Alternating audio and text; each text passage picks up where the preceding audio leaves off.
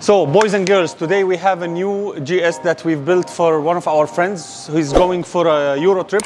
So he's gonna probably hit around 20 countries in Europe. He's gonna pass by Morocco, Algeria, around that area. So I know some people will think this is too much. It's an opinion thing, but this bike is gonna be mostly on roads, on light gravel. It's not gonna be hardcore off-road. I would agree. With this much equipment on, it might be difficult to do proper off-roading, but that's not the intention of this bike. It's gonna be mainly Europe and a few gravel roads in Morocco and Algeria. So I'm gonna walk you through what we have done to this bike, piece by piece. Why did we choose this? Why did we go with that? And then we're gonna show you all the functionality that came with the electronics that we installed on the.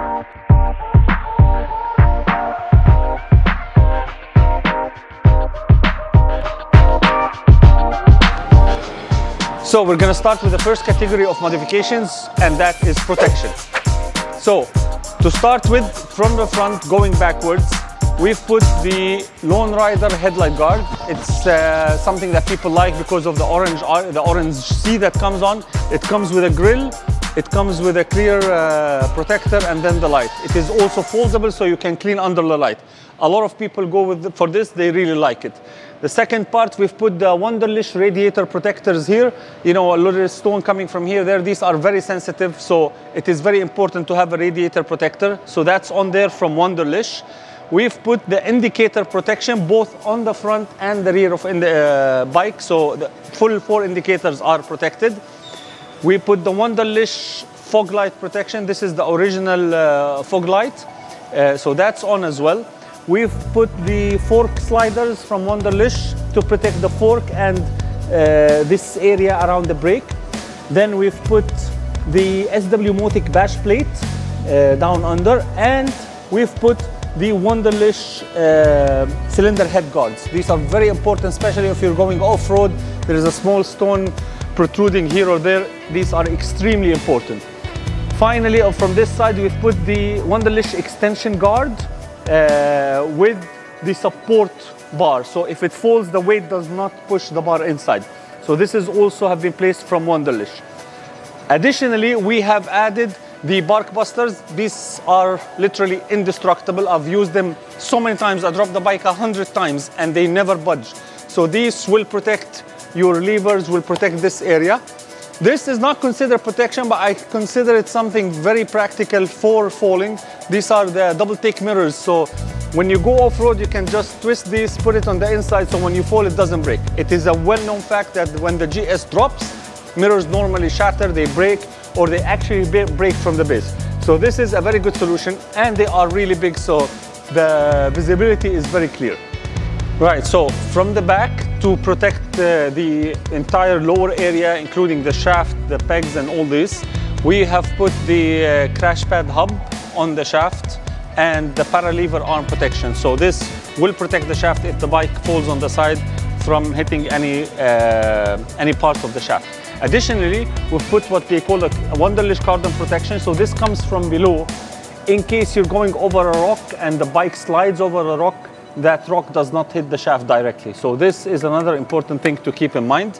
Then we have added the gear lever thingy, which will bend inside if the bike falls. Of course, this is not just, it's not a protection item, but it's something that will help you continue your trip if you fall.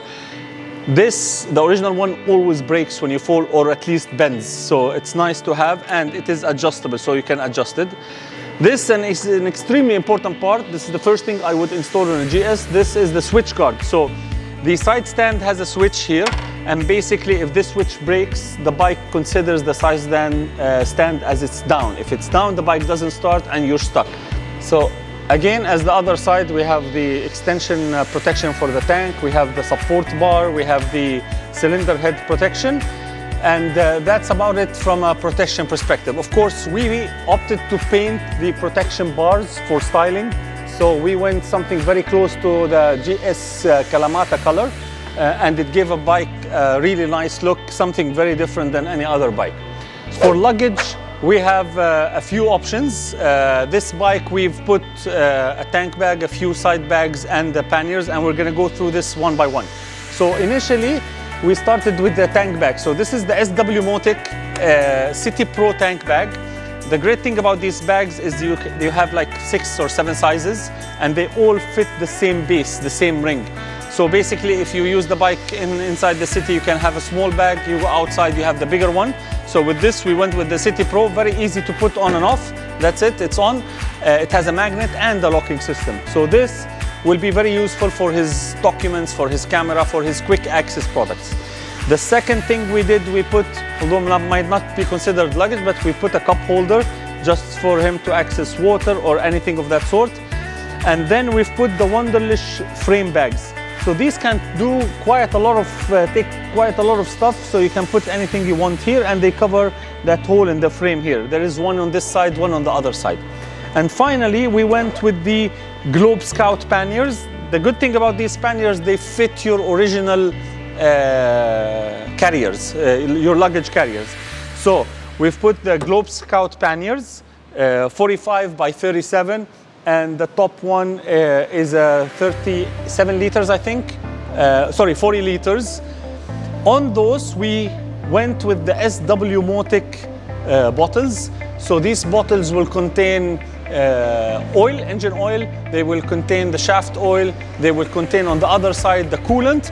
And we have two 2-liter fuel cans, just in case he runs out of fuel, there is a bit of more fuel. With all this in, we added the 2 SW Motic dry bags. This is a 350 and a 180, and they can be attached to each other and then attached to the bike. This will have his daily stuff. When he goes down to a hotel, he can just pick up this and go down to a hotel. It's a very useful, and they're stackable. So this will be used at the same time as a backrest for him. So when he sits here, he can put his back here. It's going to be only clothed, and it's going to be soft. Okay, so performance. This bike performs well, really. It doesn't really need that much of modifications, but we added a little bit, mainly for the sound, and a little bit of smoothness in the ride. So what we added is the Akrapovic slip-on exhaust. It comes in black and silver. We put the black one on, and we removed the baffles. To remove the baffles, you will need to drill the carbon cap, remove the screws, and then put the Akrapovic rubbers on. So we've done that. And we retuned the bike with Brand Tuning. So we pulled the file, we told them what we modified on the bike, and we send it there. Another thing is that we put the Sprint water proof filter in, so it gives the bike a little bit more breathability and protects from water entering into the engine through the nozzles. So that's about it from performance, just the filter, exhaust, and the retune. Okay, so on our next category is comfort and ergonomics. What we started with is the handlebars. So we've put the Rizomma handlebar risers. These are about 6 centimeters, 60 millimeters. So they take it up and pull it back.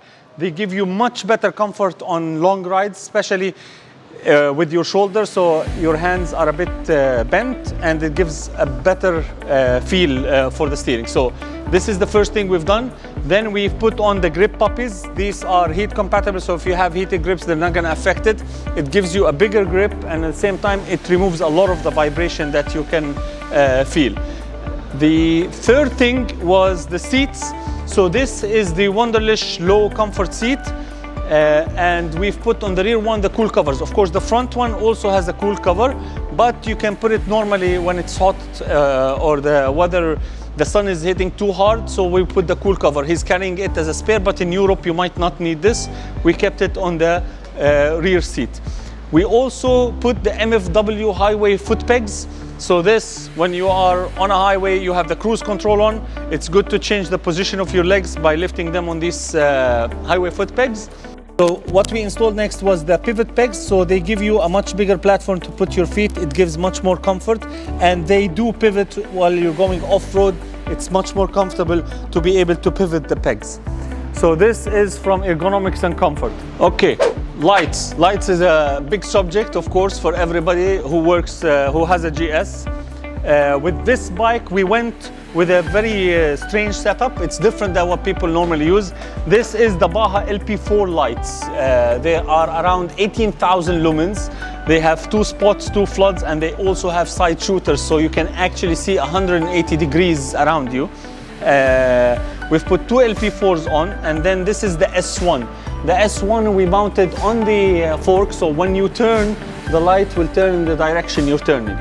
Now all this is connected to a hex easy can, which controls the light and gives it a lot of functionality, and we'll show you a little bit. So for example, this is the lights are on. If you do a high beam, the lights will go high beam.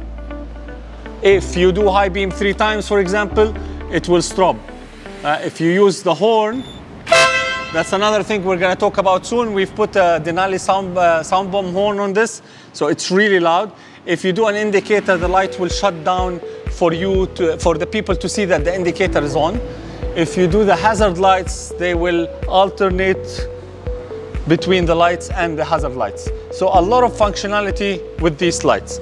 Additionally, from after the lights with the electronics part, we've put the Innov K3 cameras. These cameras are operational 24/7, they're always running. So if something happens and you missed it, your GoPro is not on or whatever, this thing will catch it for sure, and then you can connect with your mobile and download that. Now, on the back side, we added 2 B6 brake lights. Again, these are really good, really strong. They act as light and a brake light. And when you hit the brake, these will blink because of the hex easy can, and you can configure them. Even if you decelerate using downshift, they will also blink. Again, we have a second Innov camera that will catch everything from the rear of the bike, and these two can be downloaded always through your mobile app from Innov. Okay. To add just a few more things for electronics, we have put 2 phone mounts here from Rockform. This will be used the GPS as a phone mount. And we have replaced the DIN socket that BMW provides with a Wunderlich piece that gives 2 USBs, which I think is much more useful. And they are watertight as well. So that has also been done as part of the electronics. And finally, a piece that is considered probably both ergonomics and electronics is the windshield. We have added the Puig electrical windshield. So there is a Puig screen and the electrical system, and this one you can bring up or down using an electrical switch.